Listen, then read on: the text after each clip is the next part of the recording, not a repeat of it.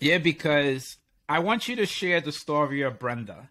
Because Brenda, to me, was the one that I've dealt with a lot in my career. Right. And especially with the dog figurines. I thought that was pretty cool. Right. But share that story of Brenda, because I feel like through my career, I've had good leaders, bad leaders, but most of the time it was always rated because they came in with that authoritative, presence. Like they're like, yo, I'm here to lay the law down. I'm dropping the hammer. You guys better get your shit in order or else you're going to face the consequences. And as that was reading, I was like, Brenda always stuck with me because I've dealt with a lot of Brenda. So share the story of Brenda. So Brenda was my first superintendent. And so I know Brenda fondly. Brenda's from Texas. She was a single parent. Mm-hmm. She had her mother that lived in her home with her. So she had a lot of responsibility. And she came from the old school. It was, when I first came in, which was a little different, not really interested in the opinions of an airman. Right.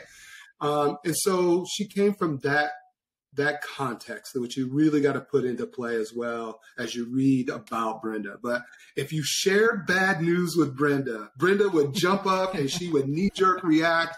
And in the halls, there's these concrete floors. You could just hear her heels just bumping up and down and you knew Brenda was coming. Right. But Brenda liked me, right? And I learned that over time.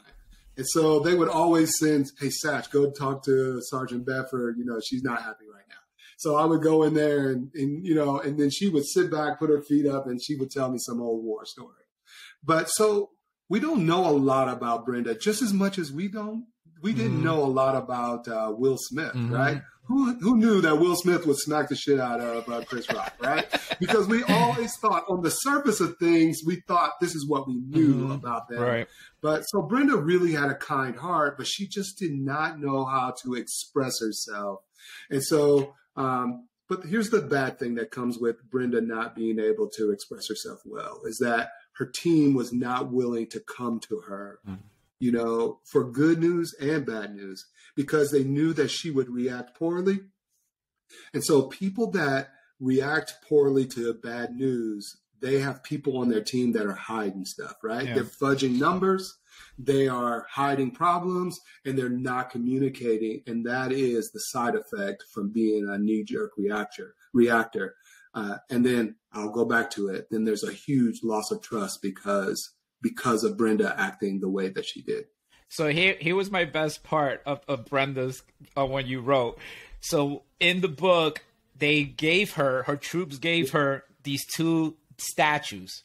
They would they gave him a Rottweiler and a poodle, right? Yeah. Go ahead, finish it. Rottweiler and poodle. Yeah, so we would put the Rottweiler. We asked her to put the poodle or the Rottweiler, depending on how she was feeling, on the front of her desk. So when you walk past it, you kind of knew what kind of mood situation she was in, right? Okay, it's bad, but it's effective, right? But it's bad, right? So, but she kept it up, man. It was funny after, everyone knew it was like, hey, she's not feeling it today. The Rottweiler's sitting front and center, so pretty cool. That's fun. And it's crazy because one thing like you wrote as well is these leadership principles, these imperatives that you wrote down, the models and everything else, they do parallel with personal relationships.